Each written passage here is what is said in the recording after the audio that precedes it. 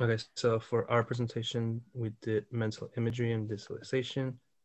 I'm Isaac. I'm And then, Adriana. I'm Ashton. okay. And then, so for introduction, mental imagery describes the ability of the unconscious mind to generate images that have a calming effect on the body. Visualization is one aspect of mental imagery where there is a conscious direction of self-generated images. Mental imagery can be traced back to virtually every culture on nearly every continent. Aspects of mental imagery have been used by Australian Aborigines, American Indian shamans, Hindu yogis, and the ancient Greeks as supplemental tool to fight disease and promote health. Many have argued that mental imagery is one of the primary human mental events that allows to remember, plan for the future, navigate, and make decisions. Mental imagery also plays a role in many mental health disorders and in their treatments. Mental imagery refers to the representation and the accompanying experience of sensory information without direct stimulus. These representations are represented as images of objects, places,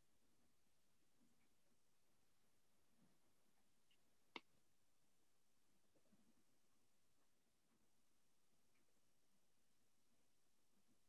sensory stimulus. Mental imagery has been shown to play a key role in various psychological disorders, including PTSD, social phobia, perspective imagery, in imagery in schizophrenia and depression.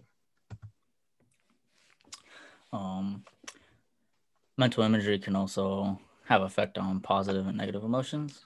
It has been shown that depressed individuals show lower levels of vividness when imaging positive future events.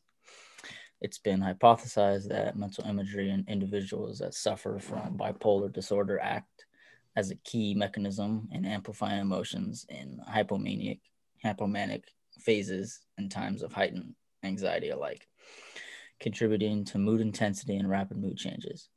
In a study, they demonstrated that intrusive future imagery plays an important role in mood instability in bipolar disorder. There are ways to change those negative images into positive.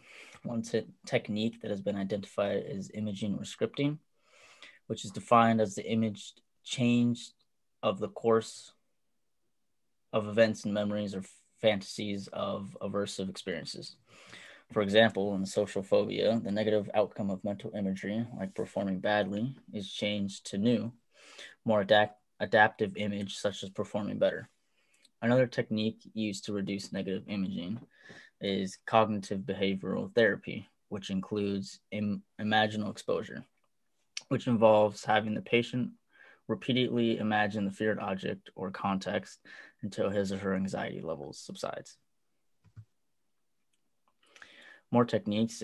One is systematic desensitization, and this uses gradual exposure to images of feared objects or situations, whereby the imagery is paired with an incompatible response to fear, like physical relaxation, until the image no longer triggers that negative emotion. The other technique is eye movement desensitization and reprocessing. This promotes lateral eye movements during the recall of emotional memories. This particular technique attempts to dampen the vividness and emotionality of imagery. This technique is more effective in tackling negative imagery that can trigger strong negative emotions. Practice guided imagery. You're going to finding your happy place. This technique can help you visualize positive scenes and images, which can help you relax, cope with stress or fear, and feel more at peace. It is also a great way to improve your mood or relax yourself after a long day. So get into a comfortable meditation position. You can lie down or sit, whichever you prefer. Close your eyes and begin slowing your breath to a calming, relaxing rhythm. Visualize a place where you feel content and calm.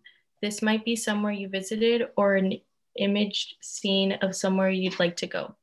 Use your five senses to add as much details to your image. What do you hear? Can you smell relaxing fragrances such as trees, blooming flowers, or something cooking? Are you warm or cool? Imagine yourself moving forward, feeling calmer and more peaceful as you enter your vision more deeply. Continue breathing slowly as you look around the scenes you've created, fully experiencing it with all your senses. With each inhale, imagine a peace and harmony entering your body. Visualize exhaustion, tension, and distress leaving your body as you exhale. When you feel ready, you can leave your vision. Knowing you can return to it at any time can help your newfound sense of relaxation linger throughout your day. This can help you feel more in control of difficult feelings and allow you to manage stress and frustration more easily. So, in conclusion, mental imagery and visualization has a big effect on your mental health, more than you would imagine. There has been different studies on imaging, including people with bipolar disorders and social phobias, that positive imagery does show effect on people by eliminating or reducing the amount of negative imagery within them. One of many techniques that we explained was systematic desensitization, which is imagining something of fear or erasing that fear by imaging something of an incompatibility to that response of fear until the image is no longer negative. Overall, mental imagery and visualization play a big role into a person's day-to-day life in order to help with various psychological disorders, including PTSD, social phobia, perspective imagery in schizophrenia, and depression.